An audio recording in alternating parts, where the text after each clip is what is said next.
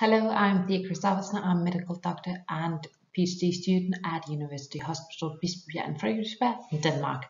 And I'm happy to present our work on the effect of citalopram and reboxetine on urethral closure mechanism in women. I have no disclosures. First of all, urethral pressure is crucial to the continence mechanism in women and must be higher than bladder pressure in order to maintain continence both during rest and during stress episodes.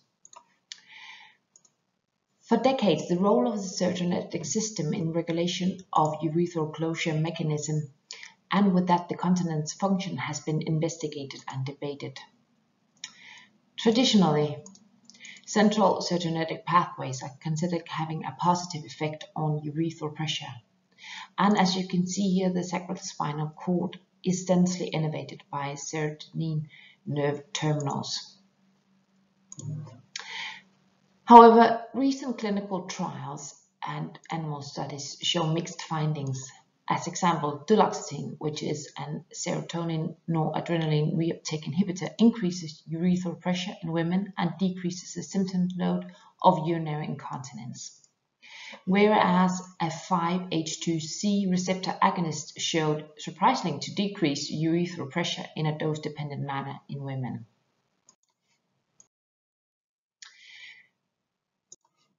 Further, observational studies suggest that exposure to selective serotonin reuptake inhibitors is associated with a significant increased risk of urinary incontinence.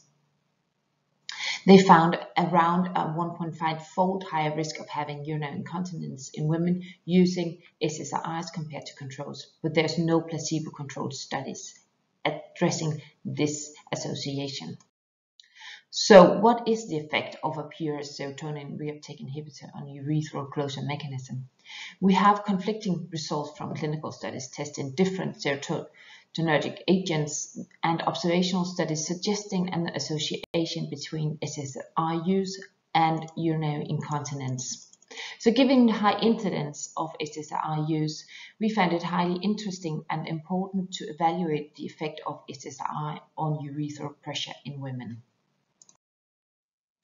So to do that, we conducted a randomized double-blind placebo and active control crossover trial in healthy females, evaluating citalopram and SSRI and reboxetine and noradrenaline reuptake inhibitor as active positive control against placebo. We enrolled 24 women and randomized them to one of 6 treatment sequences. We had 3 study days with 8 days washout between them.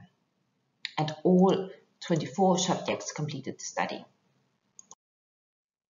Due to different time to maximum plasma concentration of citalopram and reboxetine, 3 and 2 hours respectively, the subject received 40 milligrams citalopram or placebo at time 0, and after 1 hour they received placebo to reboxetine on placebo days and 8 milligram reboxetine on reboxetine days, and of course 2 times placebo on placebo days.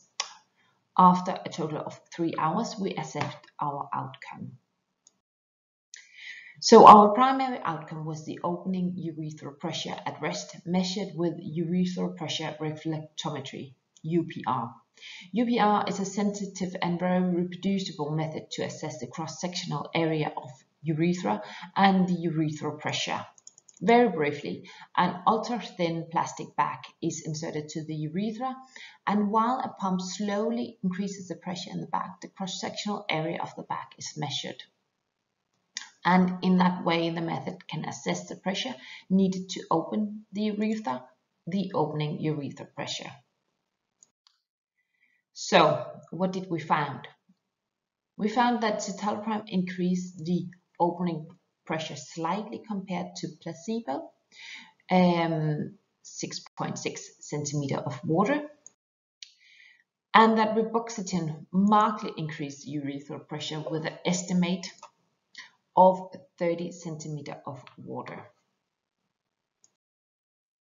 Previous studies with reboxetine support these results.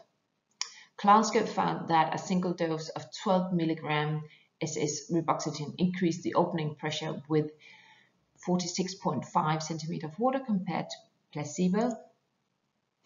And in an clinical study in women with urinary incontinence, Sonne found that reboxetine decreased the incontinence episode frequency with 23.7% compared to placebo.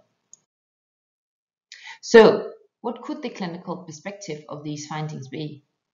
It might be a controversial suggestion, but perhaps we should consider reboxetine as a treatment option for women with depression and stress urinary incontinence. It could be one of the considerations when prescribing an antidepressant treatment. Of course, the effect of and potential gain for these women should be evaluated in a clinical study before implementation. So to sum up, we found that citalopram and SSRI increase the urethral pressure slightly compared to placebo, so SSRI do not seem to decrease urethral pressure. And with that, it seems very unlikely that SSRI should induce or aggravate urinary incontinence.